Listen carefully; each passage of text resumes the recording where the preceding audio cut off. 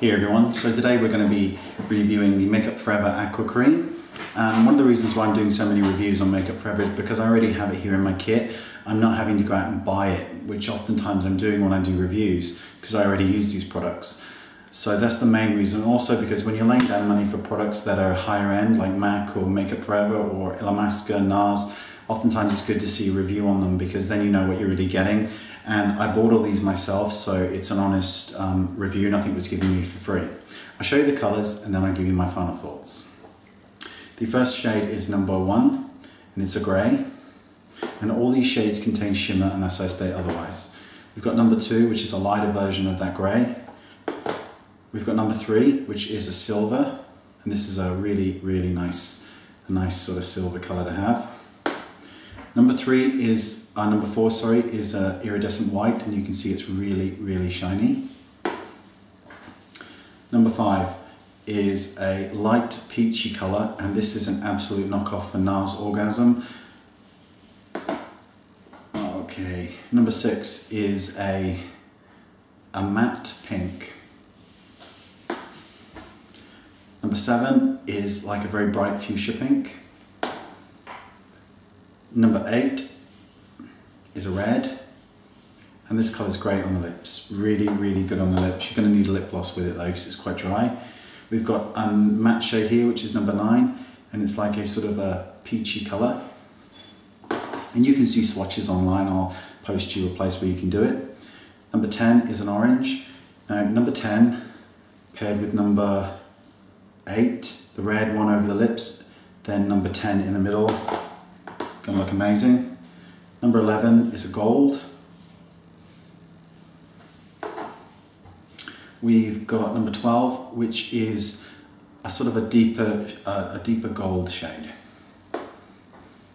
We've got number 13, which is a very sort of shiny, metallic-y, sort of light taupe or taupe. We've got number 14, which is a brown, and this contains shimmer as well. And it's a grey colour. Got number 16 here. You see that? And this is sort of like a very sort of light brown, goldy brown. We've got number 17, which is one of my favourites, and it's like a burgundy colour, and it looks amazing put on the outside corner of the eye. These products can be used for eyes, lips and cheeks. We've got a lilac colour here at number 18. And there's a bit of glare here from the screen, but you know, this is a lilac colour, but again, you can see the swatches. I'll show you them, place to go. Number 19, which is a very vivid purple. And the last 3 are number 20, which is a very midnight blue, really strong colour. A lighter sort of turquoisey blue, number 21. And last but not least, a forest green at number 22. So my thoughts on these are, they are absolutely waterproof. They stay on and they do not crease. If you've got a normal eye, and when I say normal eye, that means that you can see the lid from the outside corner all the way to the end, then you could just put one of these on your lid and put some mascara on, and it's going to stay there all day long. Another way you can use them, which is what I've done in a recent tutorial, is I've applied a really light shade. I think it was shade 13. I've applied it from lash line all the way up to the eyebrow. And then I've applied that burgundy colour on the outside, number 17. And then I put a light matte eyeshadow all over the inner corner and by the eyebrow, and a sort of cranberry colour from the outside corner going over that burgundy. The whole look becomes pretty much all matte, but the eyeshadow stays on really well, which is why I absolutely love these. I would like to see another 10 shades from Makeup Forever, preferably matte shades in the brown family, because these are very easy to work with, but I'd like to see some more matte shades so you could really do some more eyeshadow work. They can be used on the eyes, as I mentioned. They can be used on the cheeks, which looks really beautiful and it stays put.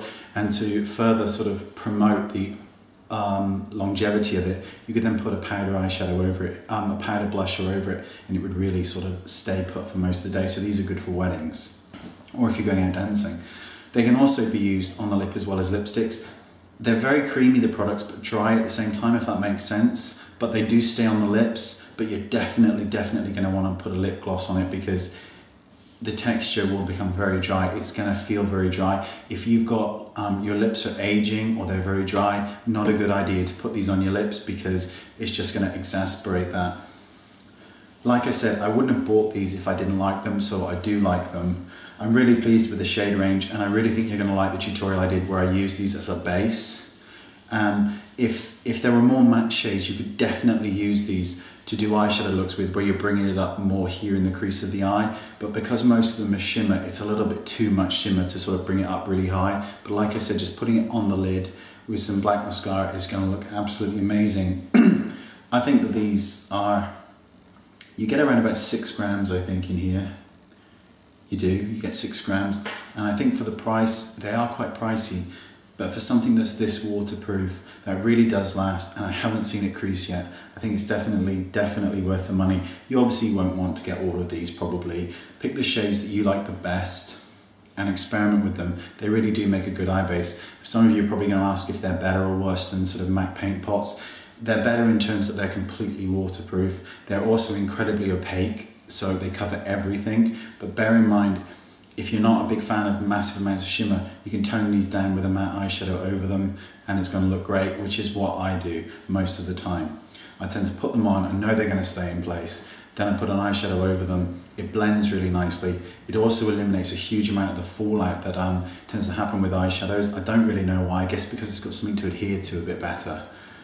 Just all around great products. Like I said, if I didn't like them, I wouldn't have bought them, and I tried them out beforehand, so I really knew that I liked them. So there you go, quick review. Thanks for watching, and I'll see you all next time. Bye-bye. Bye.